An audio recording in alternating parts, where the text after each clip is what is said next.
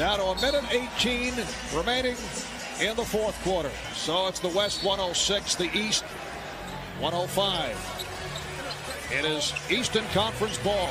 1:15 left in the fourth. Carter for three.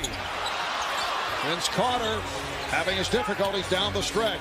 So he's got to play with Kevin Garnett with a hand in his face. Kevin Garnett 6'11" with that long reach, so he's not going to get any easy shots. Bryant, yes. Kobe Bryant with 2 clutch buckets. He now has 17. The West leads by 3. Marbury for 3. Yes! And he's tied the game at 1:08. And Kobe Bryant wants the ball once again. He's made the last 2 baskets. They double him and force him to give it up. Jason Kidd might have to shoot the ball here as Iverson is just leaving him wide open. Bryant. Oh, that is unbelievable. Mutombo ran out at him. 3 unbelievable shots in a row here by Kobe Bryant.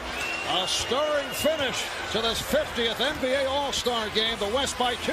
Marbury for 3 again. Stephon Marbury has given the East a 1-point lead. 25 seconds to go. In the fourth quarter, Kobe Bryant has scored the last 6 points for the West. Here's the double on Kobe. They have a foul to give. The East does. So if they let this wind down, they can take a foul. 3-second differential between the game clock and the shot clock. There's the foul given by Marbury. What sensational shooting, clutch shooting. Kobe Bryant with the outside jump shot. Marbury comes back and one-ups him with the 3. This once again ties the game. And Kobe again with another answer. This time, Mutombo comes flying at him, gets a hand up. He really can't even see the basket, and again knocks it down.